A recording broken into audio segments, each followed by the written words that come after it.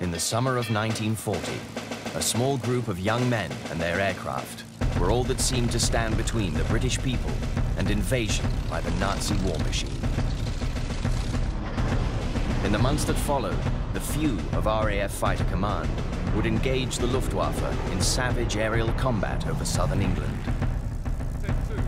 In the summer of 1968, some of those aircraft were in the skies again to help film the classic British feature film, Battle of Britain. Now, using unseen footage from the production, this series will tell the real story of the Battle of Britain. After the defeat of France, Britain knew she would be next, that she would have to fight for her own survival.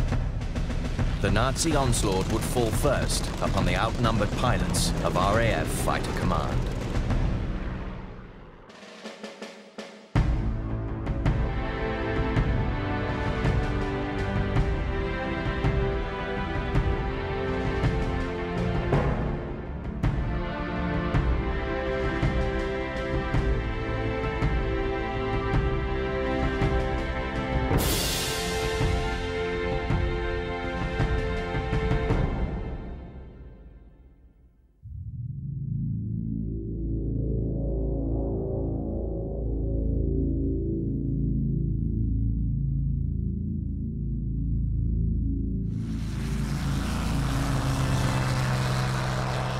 The morning of the 10th of July, 1940.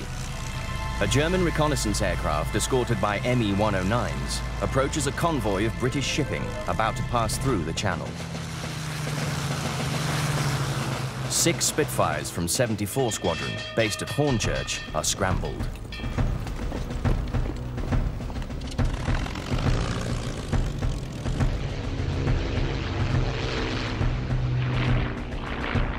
The reconnaissance aircraft and its fighter escorts are engaged and driven off.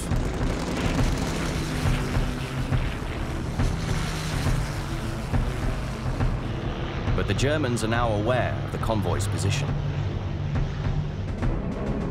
They prepare to attack in force.